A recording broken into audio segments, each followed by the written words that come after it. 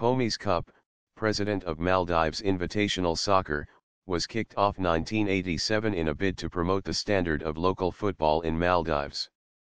Due to various reasons, Football Association of Maldives, FAM, was not able to stage the tournament in the years of 2002 and 2004 to 2014. On December 22, 2014, Football Association of Maldives, FAM, Normalization Committee has decided to introduce POMIS Cup again and will start January 2015. In 2015, Maldives' top two teams of Dhivhi League play against two foreign teams in the POMIS Cup.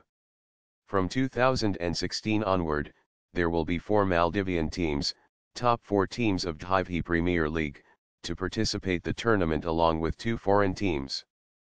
On January 19, 2015, POMIS Cup Committee have rebranded the President of Maldives Invitational Soccer Cup to the People of Maldives Invitational Soccer Cup.